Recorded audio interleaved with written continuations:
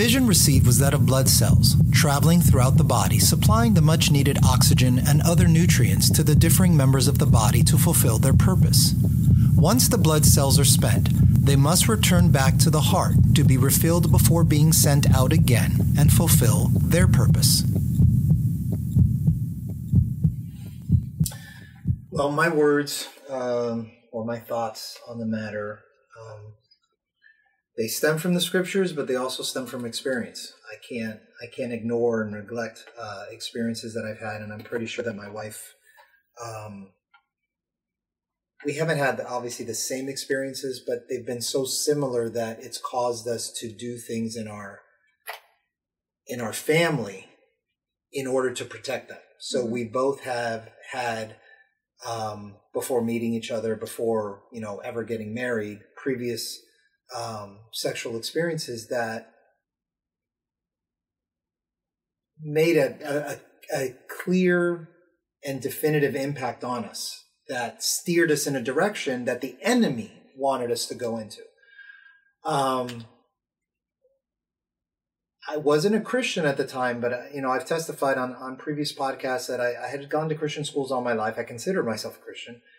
And during the 80s, it became very popular to make a covenant that you were going to keep yourself pure before you get married. You were not going to have those relationships. And I was in Christian schools. I remember either hearing it at different things, probably saw it on TV.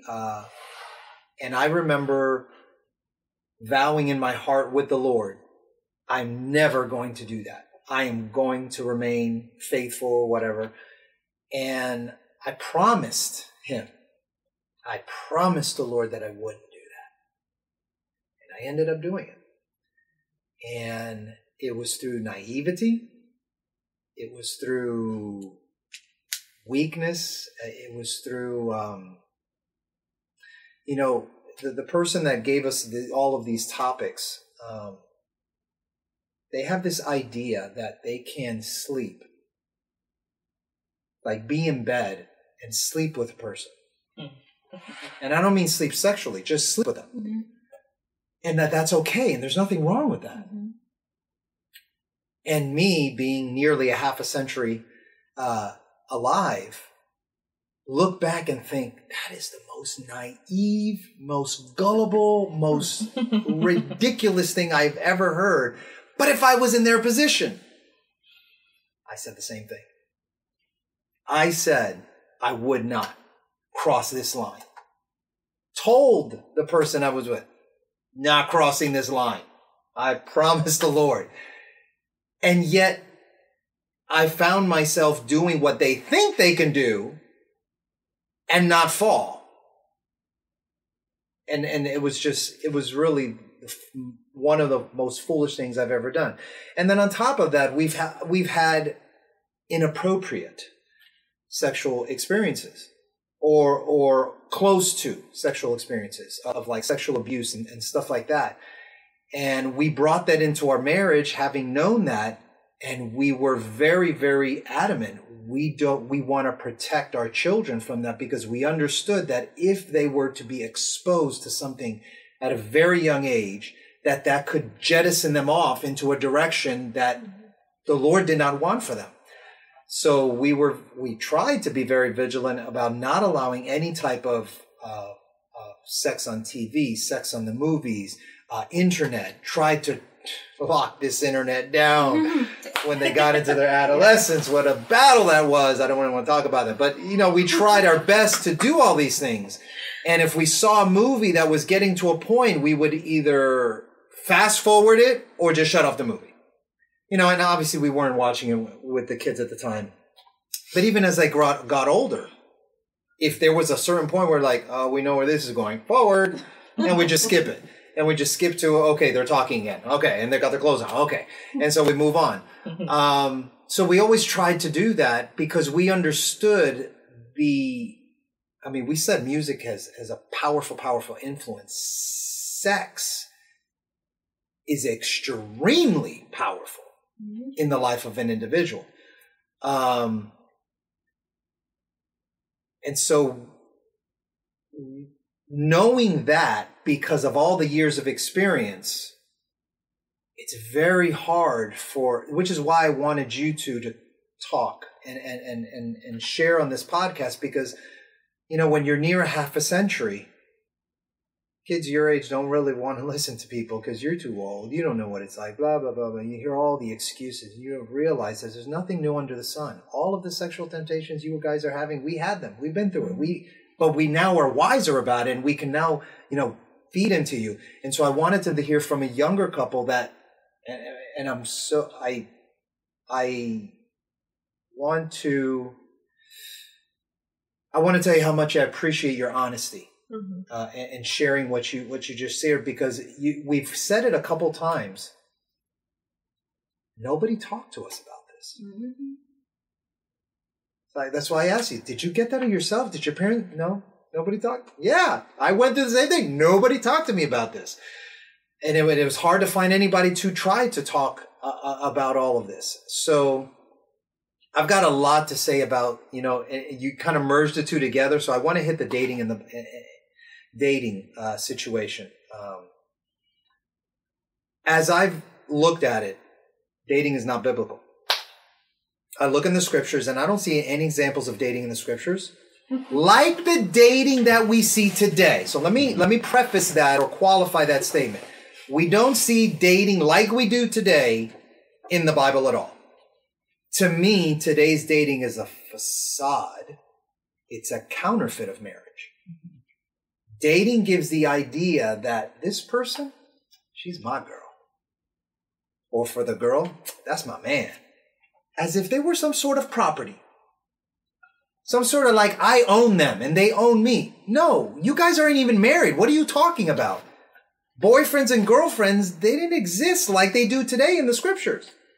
And so today's dating, for the most part, and you brought it up about commitment. For me, it's a quasi-commitment. It's not really a commitment. You're a boyfriend, she's a girlfriend.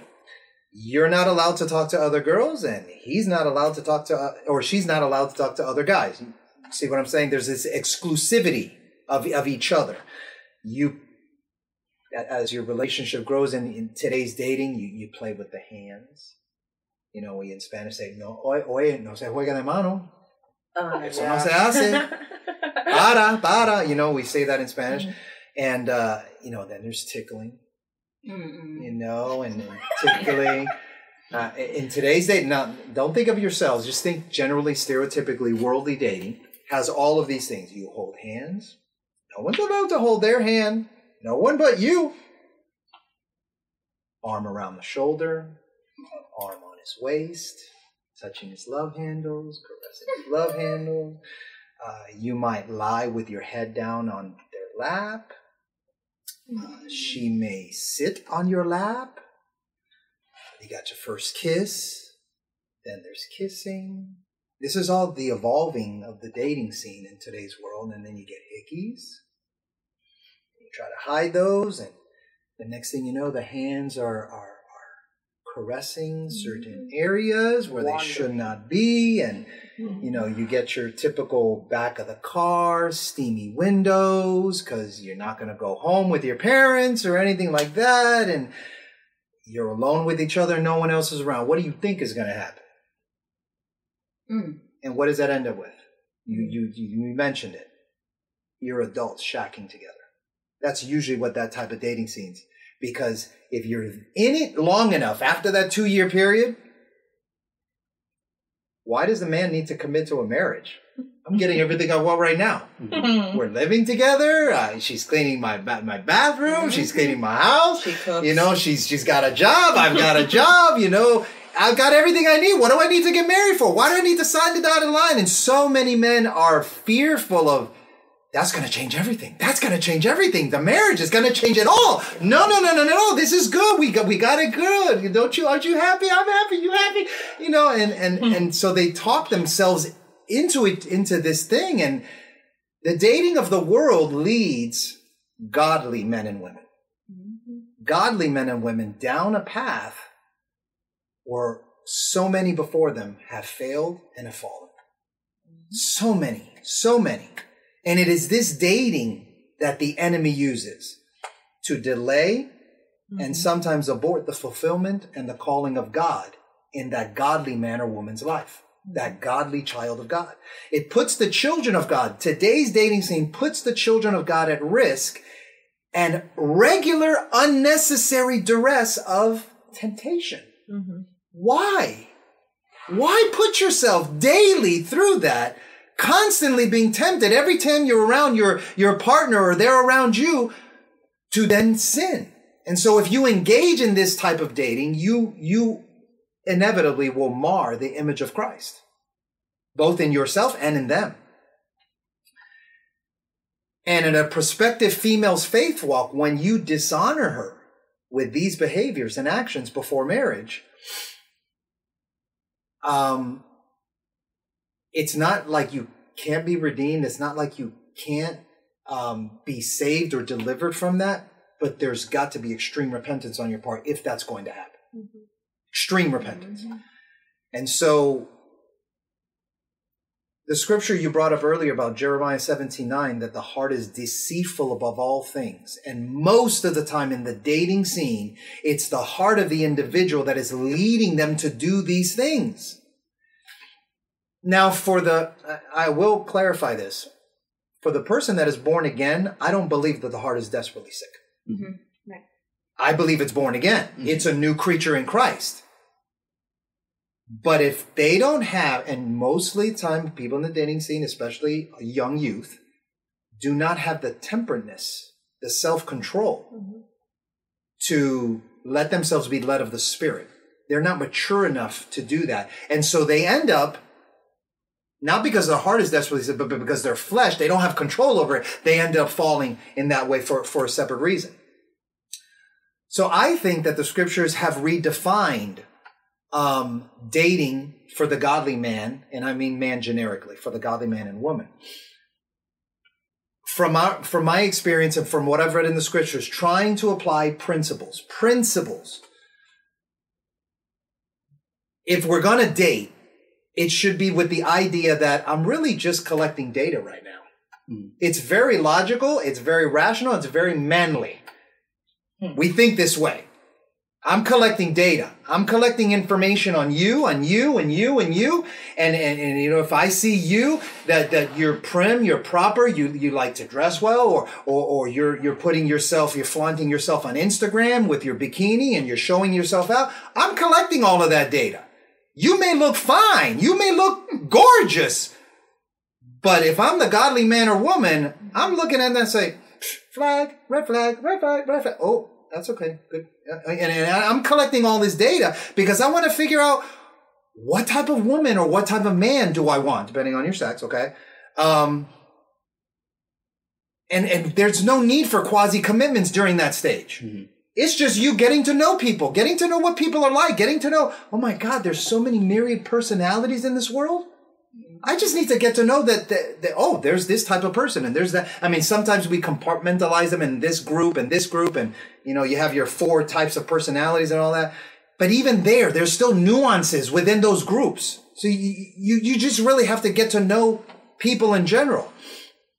I think a general open friendship should be very, very important. And then what does it do? If it's right, if all the checks are being check marked, all the boxes are being checked, then it leads to courtship. But the dating wasn't a quasi-commitment. The dating was just you being friends. Why can't you? In today's day and age, it's almost like you can't be friends with people. You have to be tied to somebody. And it's like, no, you don't. And I have to keep telling my own children, it's okay to be friends with people. You don't have to be committed to that one person. Get to know the lot of them. And when I say get to know them, I'm just saying be friends. There's no sexual, you're not crossing any sexual lines with anybody. And then if that courtship passes that test, you lead to, and you continue marriage. You conclude that stage, but then you continue your relationship in marriage. And so that's wisdom. Wisdom, if it's the principal thing, then we should follow it accordingly. So friendship is when 2 or more people, they walk together in agreement and accountability. If I'm friends with someone, it's because, we agree on a lot of things, a good amount of things, but we're also holding each other accountable. That's why we're friends, because we can do that. There's an honesty, a genuineness in our friendship. And so we're learning and we're growing together as individuals and in the community of our friends, and they're seeing it. And if it's, if we're doing it in the church and we seem to be closer than other people might be, everyone in the church is holding us accountable. They're watching what we're doing. They're watching what we're saying and how we're at, with each other. And that's all a good thing, because if it's of God, you want people watching you. You want people to say, hey, watch that, my wife had to say something recently, and I won't mention any names, but they were going away and they were going to stay in a hotel. And they were going on a vacation. They weren't married? Oh, yo, you playing with fire there, girl. No, she didn't say that. That's what I would have said. I said, girl, you playing with fire. What are you doing? More than fire. Yeah, so we have to, in the body of Christ, we have to hold each other accountable that way, because it's not about, I want to tell you what to do. That's the last thing I want to tell anybody what to do. But if I love you enough, then I'm going to put aside the fact that you may feel offended when I say this, but hey, I think you need to reconsider that. And there's a way to say that so that you're not, coming directly out there and offending. And that's sometimes kind of hard for me. I'm not the type of person to beat around the bush. I try to, and I just seem to fail. And I just, if you have a relationship with the person. Yeah. It depends on your relationship with the person. Just rip the Band-Aid. Yeah. Get out. So courtship then follows as the next level of commitment, or it should. And that's where in that courtship, now you're exclusively with each other. It's sort of like, before Mary got married to Joseph, they were engaged. That's that courtship part. They weren't going to hang out with anybody else. They weren't going to have any other relationships. And some of those friends that they had, they kind of stopped talking with them as much, because now they're kind of moving more toward that commitment. And so when you enter into that level of relationship where it's courtship, and you're kind of moving in the direction where you're one another's exclusively, and I have to say this, without the disallowed benefits found only in marriage. In other words, without the prohibition of things that are only applied to marriage. If you engage in those disallowed benefits that are found only in marriage, then you're running the risk of defiling and corrupting what once initially began as a holy endeavor. And so this level turns both parties consciously. Both parties are constantly moving toward the agreed upon goal of a lifelong commitment in their marriage. And so this lays a foundation of that mutual commitment. You're preparing life together now, kind of preliminarily. After the ceremony of the covenant of marriage is made before all men, and then you just continue in that same, this is where we're going, So marriage is the means to the end. And what's the end? That you both together as one flesh are fulfilling God's purpose. Mm-hmm. And so I found out, which is right before I met my wife, because I had a girlfriend at the time, struggled for 3 years trying to get this relationship to work. And because she was supposedly also in the kingdom, she was a child of God, and I felt like I was a child of God.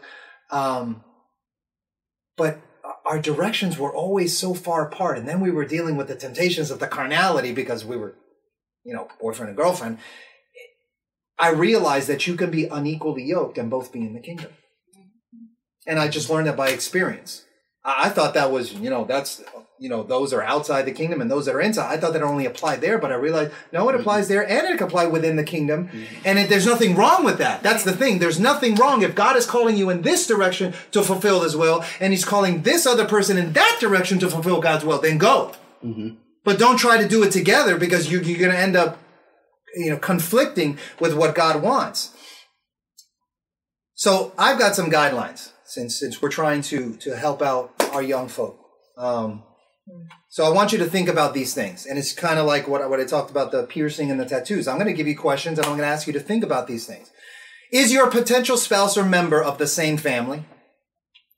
And what I mean by that is the family of God. Oh, gosh. That was so alarming. You got to start there. That was almost No. You got to start there. There's too many of our beloved brothers and sisters that are young that want a relationship so bad that they're willing to consider someone that is not even in the family of God.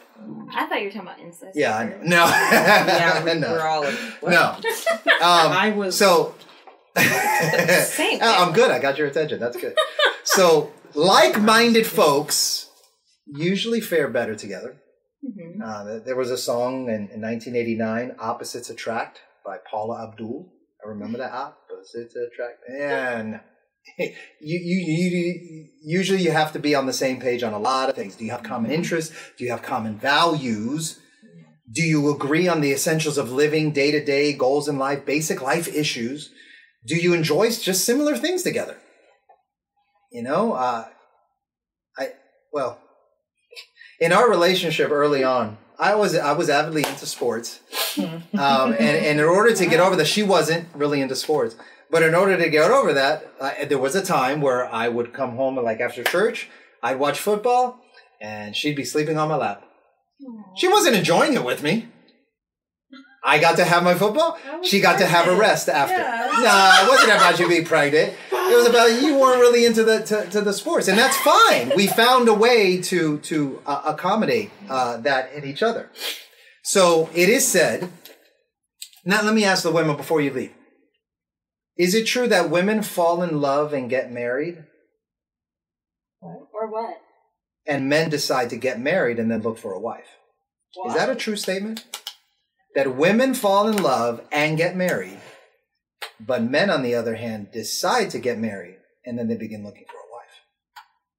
Well, it's biblical because it says a man who finds a wife finds a good thing. So the man part. I'm not sure about the woman Not sure about the woman part. Don't know if I want to agree with that. Wait, say the woman one again. Say it again. It is said that women, it's just a saying, it is women. It is said that women fall in love and then they get married. But men don't do that. They decide, I want to get married, and then they begin to go looking for a wife. It's just a saying. I'm not with it. What do you think? Is that true? That's not a one-size-fits-all. I don't Okay. Yeah. All right. So it's just a saying. We're going to leave it at that. But the thing that is clear is Proverbs, and you brought it up 18:22 before. Whoso findeth a good wife?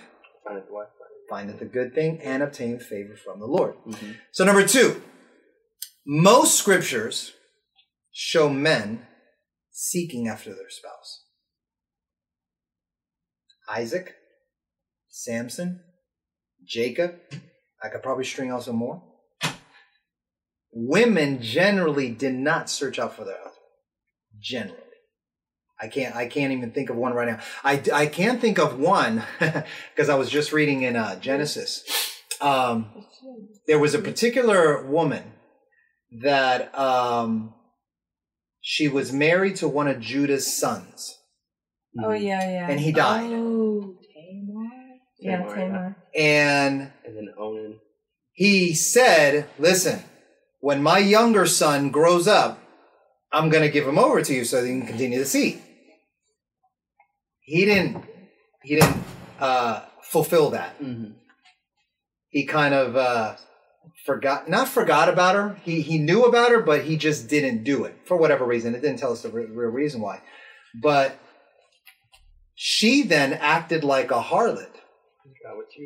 And got with Judah. Mm-hmm. The father of, oh gosh, what an interesting story that was. Mm-hmm. But that's the only time I can think of a woman was actively seeking out their husband. All the other examples that I gave you about Isaac and Samson, they were always looking for their wife, seeking for their wife. So when I think about that, when you find a prospective candidate, I think it's incumbent upon the man to seek her out, to go after her.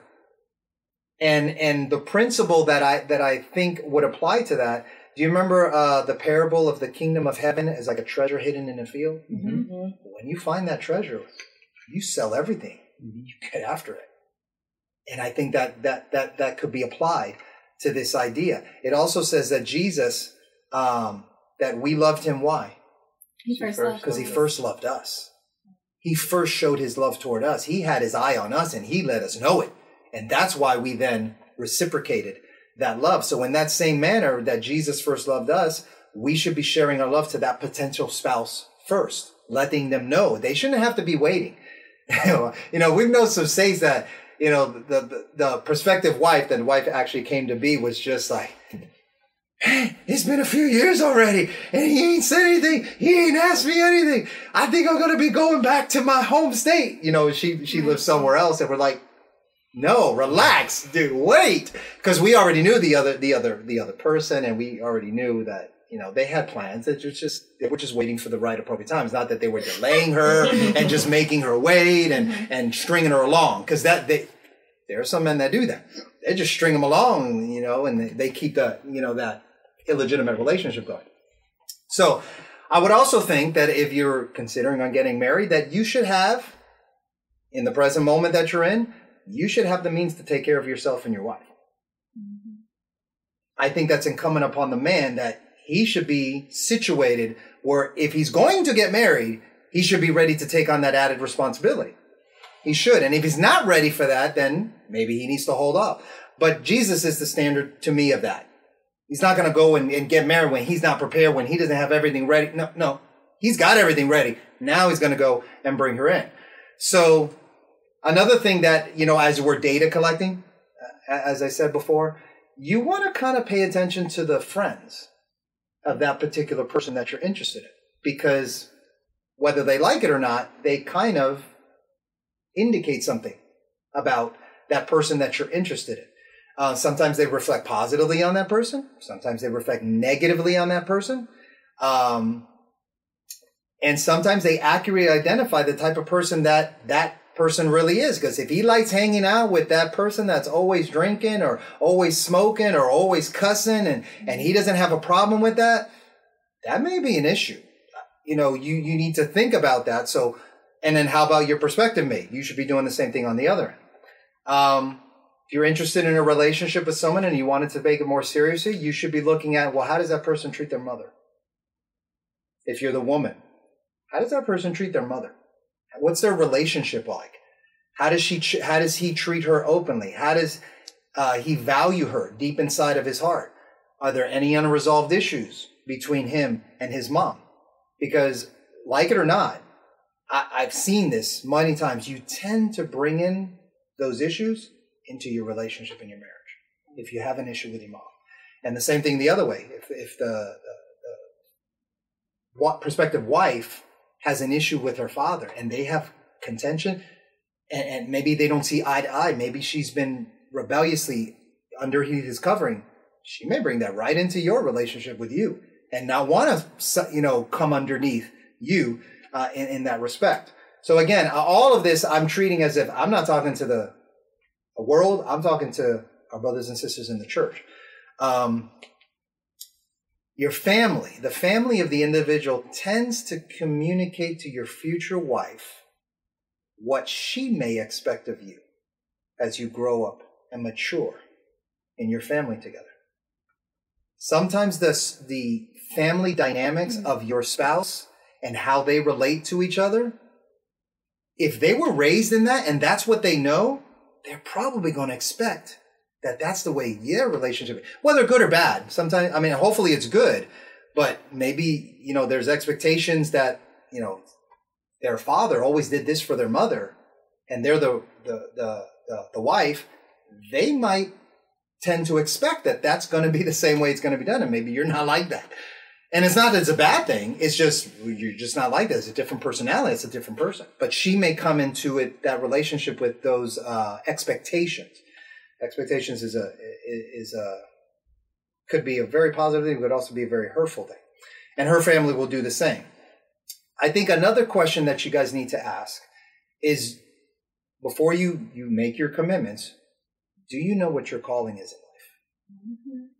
Because if you don't know what you're called to do, called to be, you may not be ready. Because then taking on the responsibility of a relationship and carrying that, sometimes that gets in the way of you figuring out, what does God want of me? I'm alone individually, important to God in some manner or respect, and I need to know what that is first. And once I know what that is, then when I meet my prospective spouse, if you're the man, just like I said with my wife, I prayed 1 month prior to ever meeting her, the things that I wanted in a virtuous woman. But one of those things was, because I got sick and tired of the naivety in the relationships.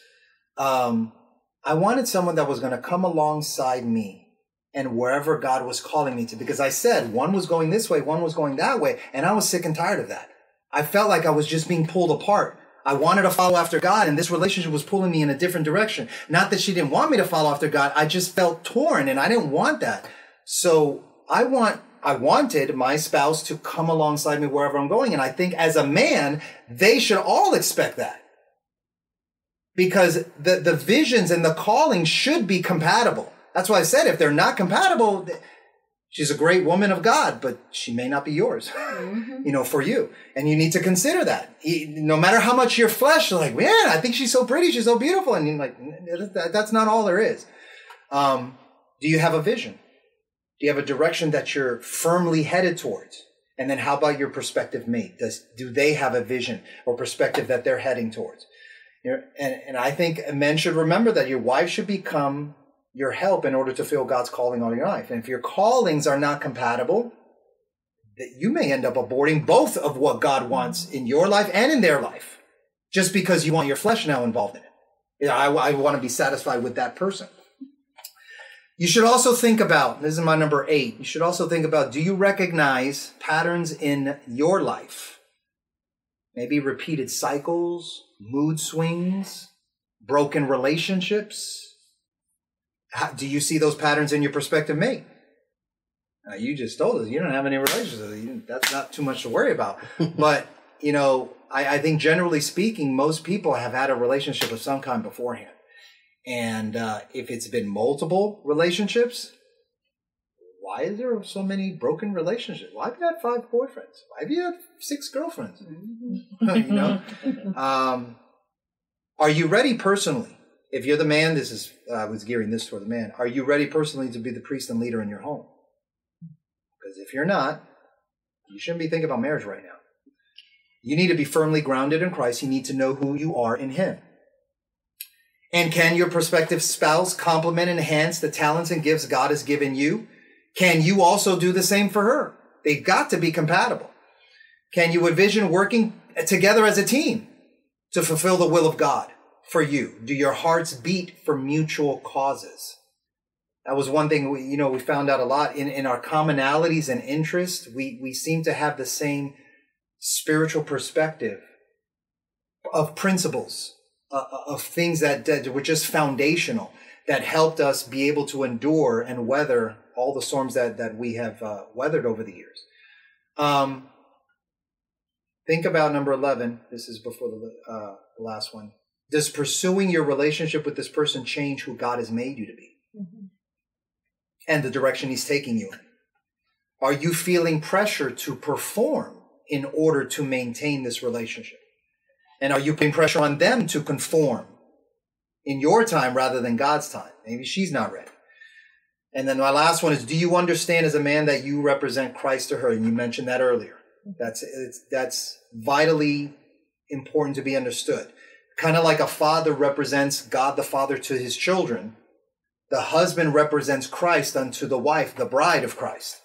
And so your relationship should, like Jesus' relationship individually leads us into a deeper, more intimate relationship with Him, our natural relationship with life should lead them into a deeper, more intimate relationship and richer relationship with Christ and not deter it.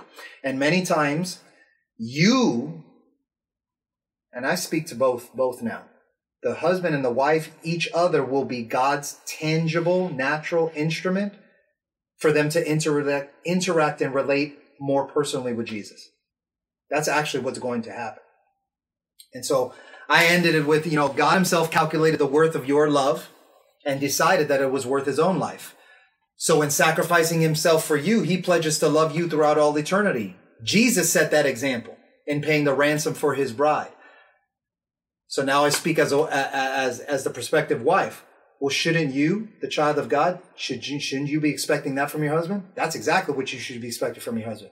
That she would be just like Jesus, that he would sacrifice everything for you. But at the same time, the man of God, are you ready to pay that price? Mm-hmm. If you go into a relationship and a marriage, you better count the cost. You want to build a house, you count the cost. Find out if you have the resources. Find out if you have, the building material. Find out if you have the money for this. Find out all the things you need to find out and then make a decision. It can't be just, I forgot it was either you or Victor Lauda said that love is not an emotion, it's a choice. Mm-hmm. There's an intentionality. And I think you spoke about it, but you didn't where's the intentionality. But there's an intentionality that has to be behind this. It's not just, oh, I fell in love. It was just so romantic. And no. That's a fantasy we drum up in our mind. It gives us the butterflies and all of that stuff. But when you're married for 20 plus years, you realize that fantasy left like a long time ago, and everything else was the foundation that was laid. That's going to stand the test of time. That's going to stand all of the weathers and the trials and the tribulations and all that. So that's what I had to say about dating. Yes, go ahead. I stepped away. So did you address that? Something that I tell all my girlfriends when they're talking about prospective husbands and stuff is, are you ready to follow him? Because there is no if, ands, or buts. We as women are supposed to submit to our husbands. They're the ones leading the charge, and we're supposed to be following. Not to say that God doesn't say there's mutual mutual submission, because he does say submit yourselves one to another. But the role that I always ask my friends is, if that's not the person that you can follow, then you don't need to be considering that relationship. Yeah, because you're supposed to submit. Yeah, you said it in different ways, but I did mention. Yeah, they both have to be ready to fulfill their obligations and responsibilities of the divine covenant. It has to be a man of God. There's no ifs, ands, or buts about that either. Thus is the ministry of our Father's heart through us. Our utmost desire is to be in the Father's heart, to know the Father's heart, and express the Father's heart to you. If you appreciate listening to this podcast and were blessed, pass it along to someone else by text, email, or word of mouth in the hopes that they might be positively impacted as you were. If you are interested in supporting our efforts, we would ask you to consider the following. 1, pray for us. 2, leave a positive rating or review with whomever you listen to our podcast with. And 3, if you desire to contribute monetarily, you can do so at paypal.me/JBenJesus or Cash App $JBenJesus or Venmo JBenJesus. That's JBenJesus.